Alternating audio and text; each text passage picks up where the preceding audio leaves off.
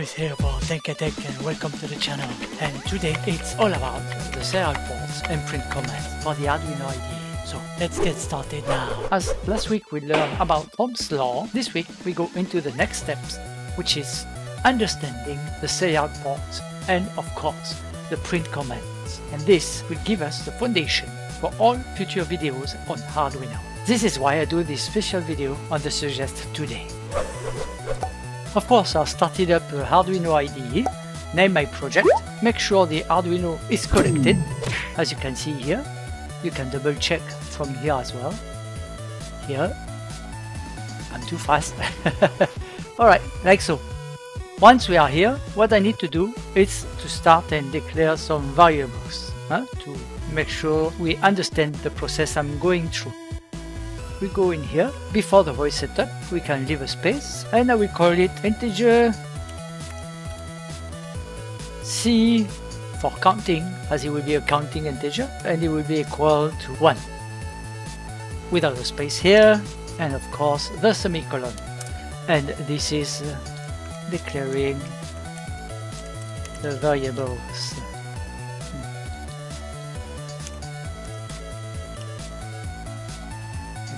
And of course, do not forget that, like so, leave a space, as I was saying. Now, what do I show you in the previous video a long time ago? So let's refresh ourselves. In order to use the serial monitor, which is here, I will show you later, we need to start in the voice setup, the serial monitor. Luckily, we need to do it only once, and we do it in here, the voice setup. So we start with a capital S, serial, right, and dot begin. My gosh, I don't know how to write today. Alright, and we need to set the baud rate. We will see that later about the baud rate, but for now let's start it at 9600. And then here in the void loop we need to print into the serial monitor here. So basically this is to start the serial monitor, which monitor everything that you do, and this one is to output it to the serial monitor here. And to do so in here, so we just have to write serial, still with a capital S, very important. I show you without, alright. Serial dot print. This is what you have to do. You can see that it recognizes the dot print but not the serial, and that's what I was saying, the capital S, very important. Now we are ready to print whatever we want to print. Well, we will print of course C, alright, like so, with a semicolon. And if you look my previous video, you know that if we do this, basically we'll do C, C, C, C, C, which is equal to 1 actually. So it will be 1 plus 1, 1, 1, 1, 1. What we want, it's to declare that C is equal to C plus 1. And what this does, or will do, sorry, basically it will do 1 plus 1 plus 1 plus 1 every time, increase by 1. And of course we are not done, because if we don't put a delay, we won't see the number. I mean, we can print if you want, we can do the test right now. I send this to the Arduino, alright? Oh, it's expecting something. And what is that? You guys should have told me. It's not, it's this we need to put here, alright? So if I verify, you can see that it is correct. So now I can send this to the Arduino. I show you, if you do like this, and you can see to launch the serial monitor, normally it's Ctrl Shift and M. With mine, it doesn't work. What you can also do, instead of clicking on this one here, or doing the shortcut, is click here. We just launch the serial monitor and see what's happening. That's strange because nothing happened. We're supposed to have number here. And do you know what's wrong? I tell you what's wrong. It's because of the baud rate that we have here. If you look on the serial monitor, here the baud rate is different. As soon as we change it, like so, to 9600, you will see the numbers start to appear. And you can see that we lost some numbers because it started to count, of course, in between the time that I explained. And this formatting is a very poor formatting. Unless I did not explain to you earlier, you wouldn't know, or it will take you a while to find out what's happening. The baud rating basically is the speed at which the computer is speaking to the Arduino. We can change it. I will put it at this and change it 11520 to match it to the Arduino. All we have to do now is to send it and see what the results are once it's loaded, like so. You can see that definitely it's much faster and it's even more difficult to see what's happening. So we will put the delay as I was saying earlier and come back to that. In here we put the delay, alright? The delay, and we put the timing. We then format it properly, otherwise it wouldn't work. You notice that if it's not formatted correctly, the Arduino helps you once again. I send this and we check one more time. Now we can see, but we can make it better, and it's as simple as asking the Arduino every time you have a new input or a new calculation, just go to the next line. And this is done simply by adding after print just ln. Send this to the Arduino like so and check. You see, there we are. Okay, there was a little bug here, but we will see how. Anyway, we succeeded in that, but now what I want is to make it more interesting, obviously. So what we are going to do is I'm going in here to create a string. You can see it changes again. And why do I choose string? Basically, a string, it's characters. So it's numbers, letter, and signs as well. That's why I choose this, to make our data much more understandable when we look at it. This string, you can call it whatever you want. For me, I will call it my data. And this will be equal, open parenthesis. Always, when you do a string, my data will be equal to what's in between those parentheses. And what's in between those parentheses, C space, will be equal another space and close the parenthesis and semicolon. And to use this newly created string, where do we put it? I can send it, but if I send it, it will not work because I have to use it in the loop, and I will put it before this serial print line here.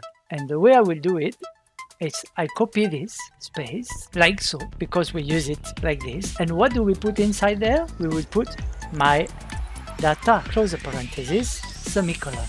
Now I can send this to the Arduino and check what this does.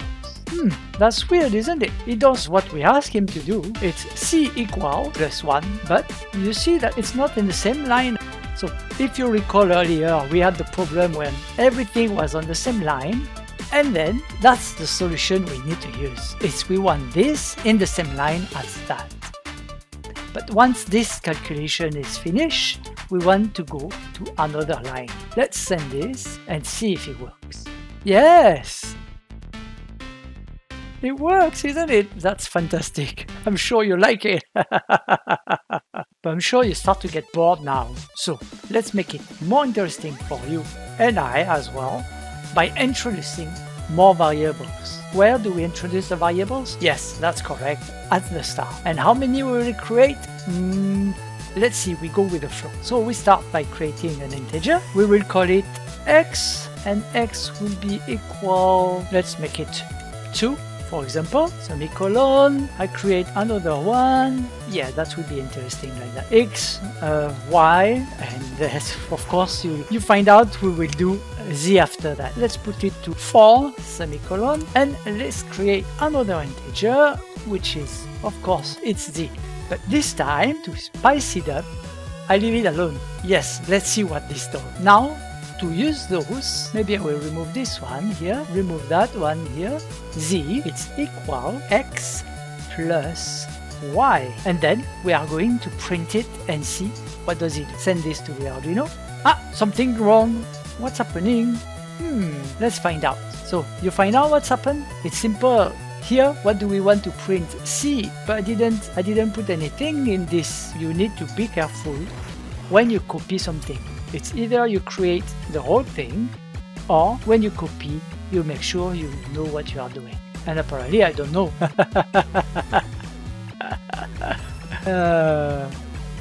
There it is. Gosh, you see, so many errors. Ah, now it works. And let's see what does it do. Huh? It just gave me 6, which actually, if you look at it, 4 and 2, it's 6, of course. So it was nice in the novelty, but that's a little bit boring, isn't it? So what can we do to make it more interesting? Well, we can do like this. Remember, I have it in the memory. Sorry for the indents, but yes, normally it's like this. So I will print X and I want to stay on the same line. So I do another print. Yes, I forgot like so. And what am I going to do here? Of course, I can use my data because for the time being, my data is C equal. So if I put this in, it's not correct. So maybe I can do like this. Don't forget to put space plus and another space. So let's do that. In here, I will put my data and then simply print Y like this.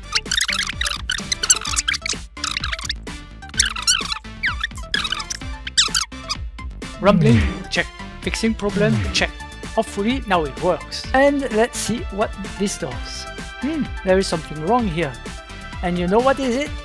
I already told you it's ln. I do not want those ln. Be careful when you copy and paste. Okay, this time it's the correct one. And there it is. Yes, you see? So if we have x, but it gives us 2.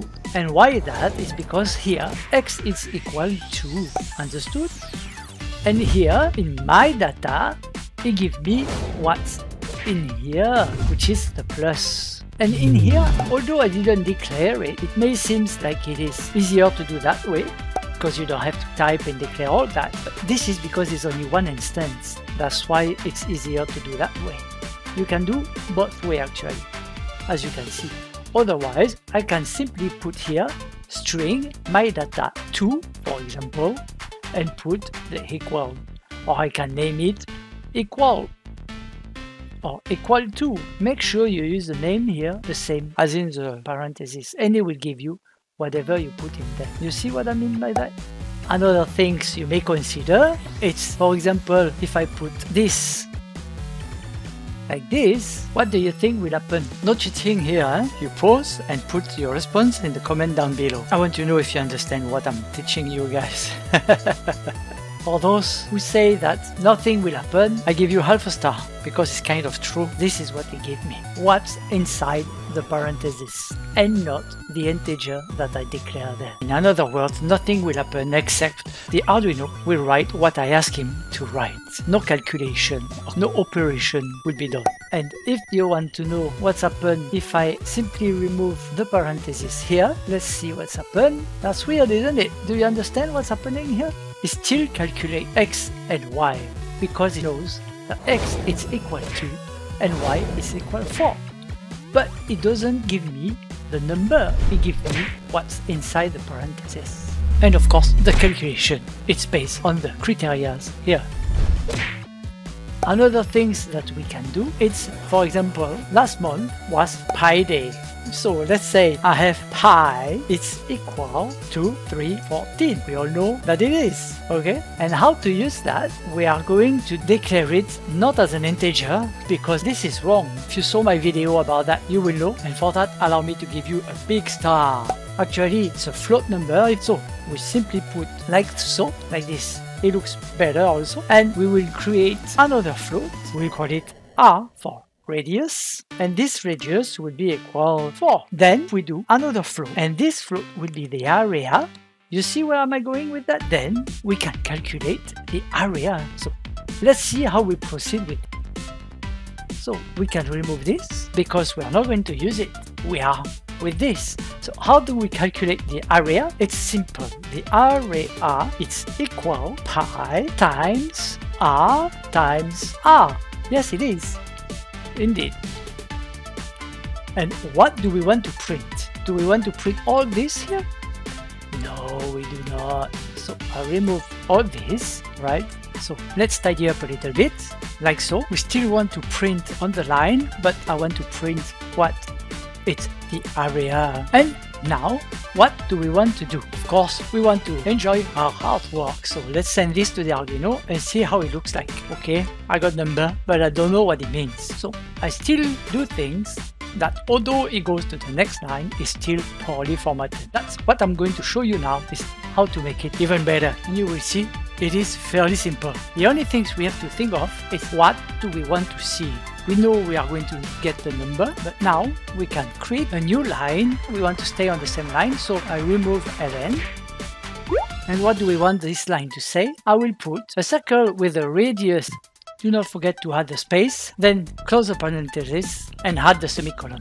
We can now go to the next set. And the reason I do like this, it's because I want to call the radius, which is R. Since R is already declared, I just have to go to the next line, put R, close the parenthesis, put the semicolon, and go to the next line.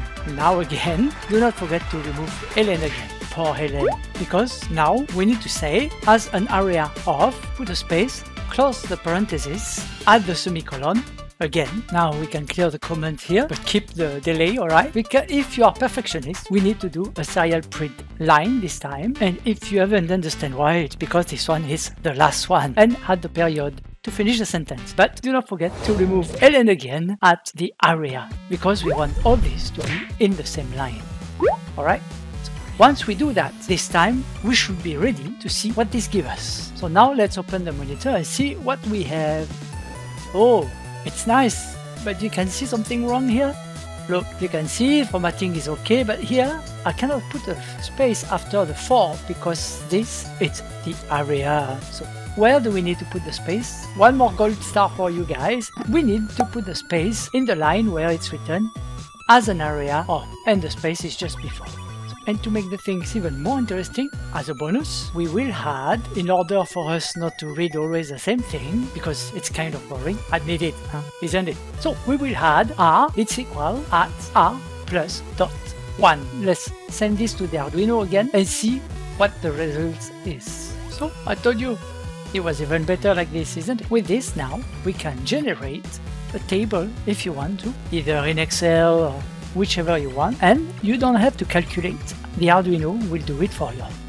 So you can refer to this table whenever you want. Neat, isn't it? That's easy for today. And just to let you know, I started a Patreon where if you want, you can support me. And again, if you enjoy it, you know what to do. You can do your YouTube things, like if you want to, subscribe, you may as well, or you can also press the bell icon if you want to be notified every time I post a new video.